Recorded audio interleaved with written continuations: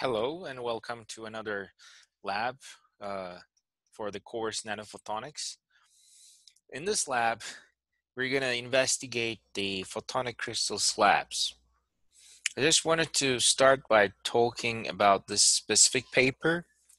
We used the S4, that's the name of the software developed by Stanford, the free software.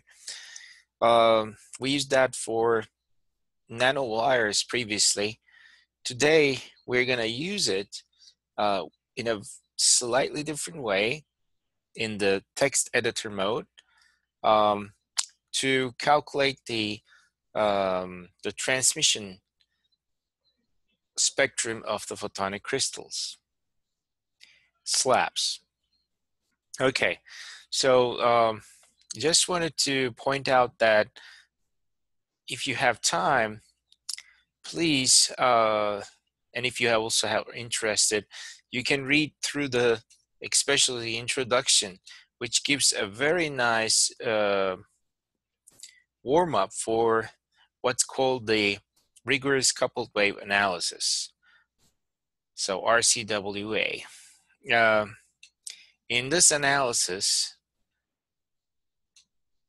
you have to work with, just like we did for the plane wave expansion, you have to work with the plane waves of the magnetic mode. So it's based on this relationship. And the transmission results are calculated as a result of an eigenmode problem. Very similar. But since in this introductory level course, RCWA is out of the scope, I will not add it as an additional lecture, but for those of you who are interested, you can get the idea here, and then you can continue to read about the S matrix forms. Actually, we already covered that while we were introducing T matrices. S matrix is what we called as S11s, S22s, S12s, and S21s, those elements. But you can also continue reading that from reference then as given here. Anyway, so as a result, they had developed their code, and we're going to use that today. So if you installed or downloaded the exe file that I uploaded on Canvas, there's going to be a zip file, and if you unzip the zip file, you will have an exe file available. We're going to be working on that file. So now let's also look at the structure we're going to work at. But yeah, let's first look at the structure and then come back to the code.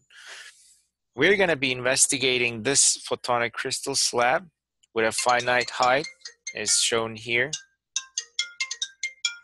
Yeah, sorry about the disturbance. So yes, we are going to be investigating this photonic crystal slab with the drilled holes, and the holes have a radius of 0.2a. We will basically change the radius and run it for different cases too. And the slab height is 0.5a. A is the lattice parameter, and it's a square lattice, as you can see. So here, the dispersion graphs are given for the modes supported inside. So we'll send it at the normal incidence, okay? Originally, for the slab waveguide, homogeneous waveguide, we would not be able to couple the light into the slab from outside, because that would those modes as shown here would stay outside of the light cone. So it would stay inside this shaded area. I hope you can see the, yeah, so it would stay inside this area, and these modes would not be coupled to the homogeneous slab originally. But thanks to the photonic crystals, then we have inside the line core, or the line, we still have guided modes These are fully guided modes. In the third dimension, they're guided by the refractive index change. But we also have these radiation modes, okay, staying outside of the light cone. But these radiation nodes are now accessible. So we can access them from outside by sending the light at a certain angle of incidence. In this case, it's going to be 0 degrees or normal incidence. So we are going to be checking the modes at gamma point, okay? And we're going to try to see which modes we can couple by exciting it from outside. All right. So, and remember, I also wanted you to remember that we will examine it on the code here that's given here. I mean, based on this program S4, the code is given here. So we will investigate it for a unit lattice like this, for the square lattice.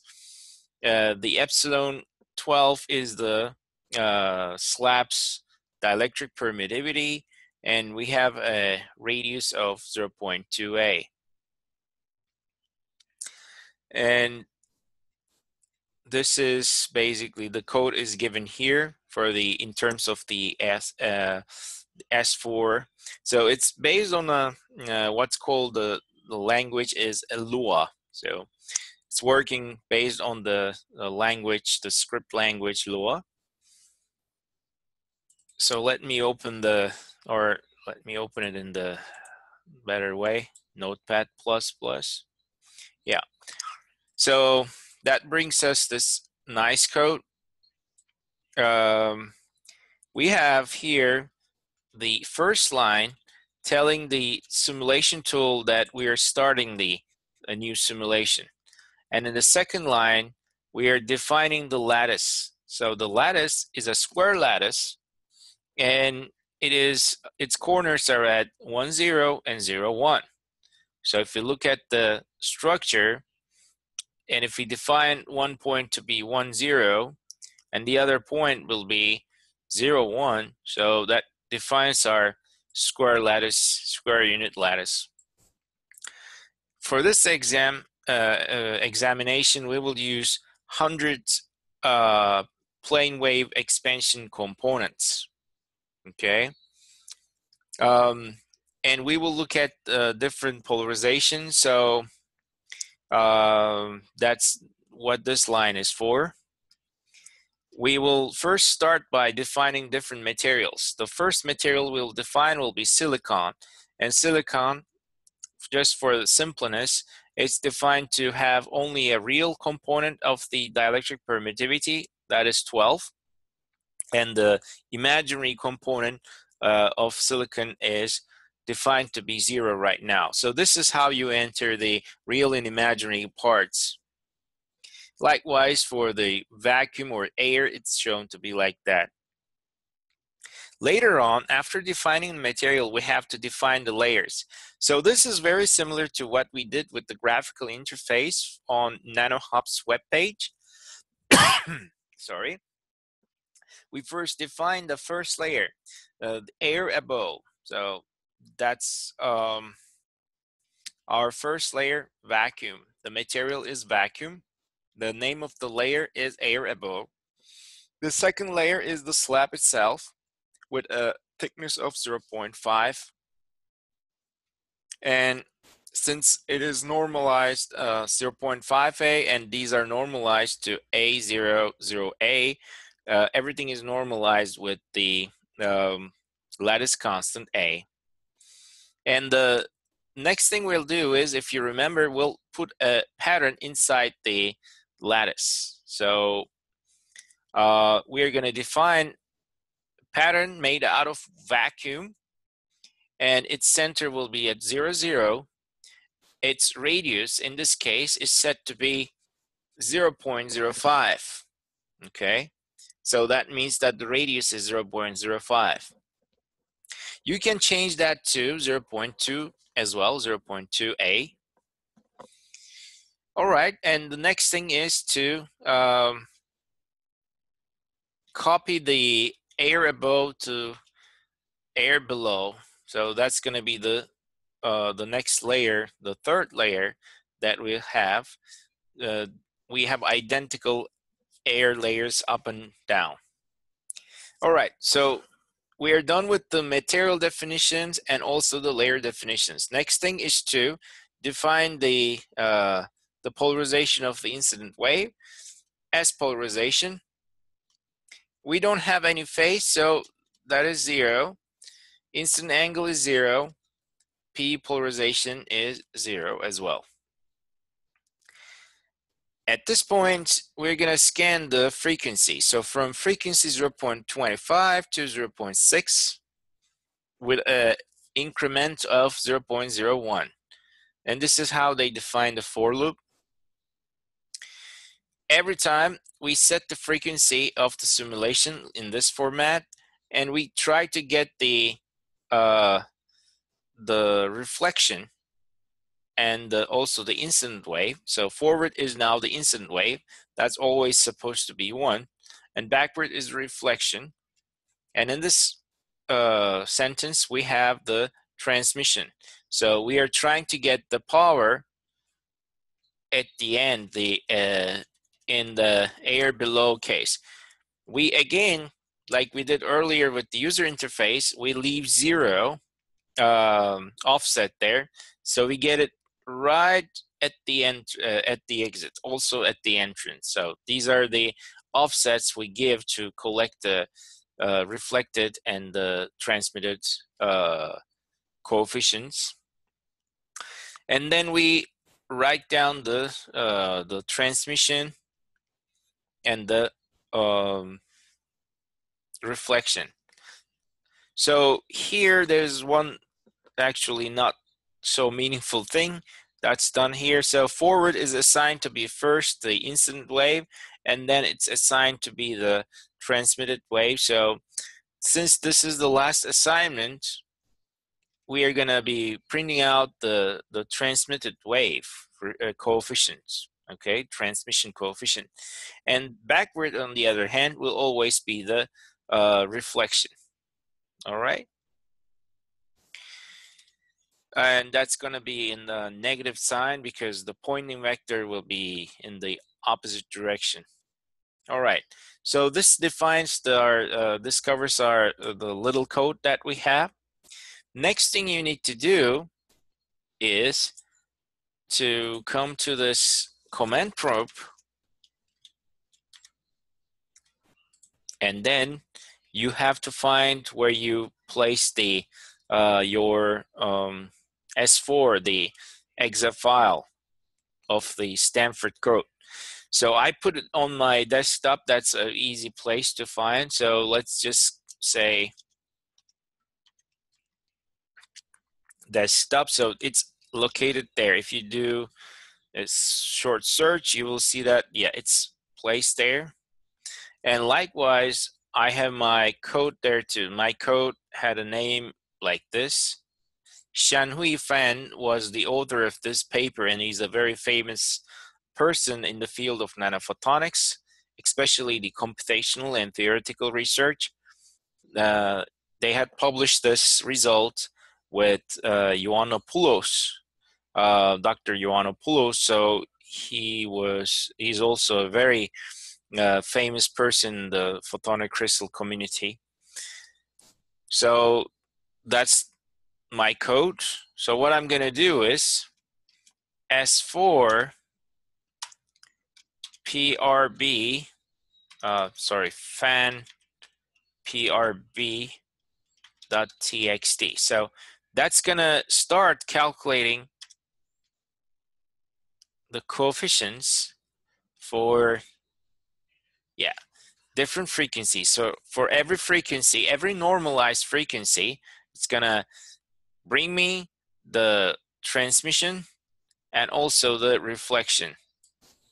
Okay. Since we don't have any absorption, both of them should add up to under normal conditions 1. Okay, so this is going to take some time. In the meantime, let's investigate results, not in this paper, but they're given here. So one thing to note that while changing the radius, the size of the holes, they have observed that the mode coupling would be altered at the gamma point. So as I told you, we are going to be only coupling to these gamma points. They're going to be accessible to us at normal incidence right now, coming from the radiation modes. And as we are going to the, let's say, 0.2A or 0.05A, the actual frequency of coupling will be altered. And if you also examine this graph here,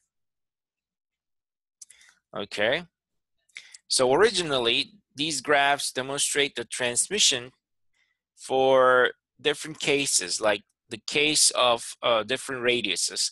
So if you have a very small radius, like almost 0, then you really follow the original transmission information of the slab, homogeneous slab. So that's this continuous line curve, right? But since we have very tiny but still some holes inside, we couple the light to these radiating modes, and that's why these sudden changes occur. And if you come from the 0.05A case to 0.2A case, so you see that you change the frequency of coupling. So it's now like the lower frequency, let's call it like 0.34. It goes up to more like 0.38 here. So that's the first mode that's coupled. And this is also shown, of course I gave you rough numbers, but so instead of coupling it at 0.34 or something like that, at 0.05A, the first gamma coupled mode in this region band, frequency band, it jumps up to something close to 0.38 when we come to a radius of 0.2A. Okay, so this is what we are going to be trying to get. And you can also get the other values for transmission for these different radius values too. So just to do an exercise, and as you can see, it is still calculating. It is supposed to actually go much faster. Let me check what's happening. Okay, so just ran it again. You can always interrupt by saying, just like in MATLAB, Control-C. That will bring you back to your command prompt. And I just ran it again, so now it's proceeding as expected. Still, it's going to take some while because of this frequency sampling. Okay. We will not really wait for this. I'm interrupting it here. I already got the results. So how are you going to collect results? Basically the old way, copy and paste. So you can select this area, for example, and then you will just come here, edit, and you will just say copy. And then in your text file, you'll copy, paste it to your text file. And then if we come to our Octave for visualization, let's go to desktop. I saved them here. So let's load these data. Okay. So now if I say plot R005A, the first information was frequency. R005A, the second information was transmission. Okay. All right, so now we can see that we have the coupling of the modes. Like we expected, it's around 0.34, as you can see here. Let's plot it together with two-way results. Of course, I should say hold.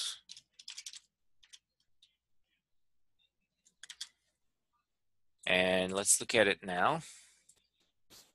Yeah, so it really gets shifted as we were expecting and as the paper already told us here. So once we put them together, we will obtain this. So with the photonic crystal slabs, what was new at that time is that we could really guide the waves easily, and we would have some access to these semi-guided waves, which are very practical for our use in nanophotonics, and also for nanophotonic circuits to achieve nanophotonic circuits. All right, so I'll just label the X and Y axis with this one, and I will also put this plot together with the other documents on Canvas. Together with my transmission and reflection data that I gathered at the end of the simulation result. But you see how powerful this simulation software is, and it's also free. And it's using, as I told you, the rigorous coupled wave analysis. So this whole discussion concludes our this lab, and I hope to be with you in another one. Thank you.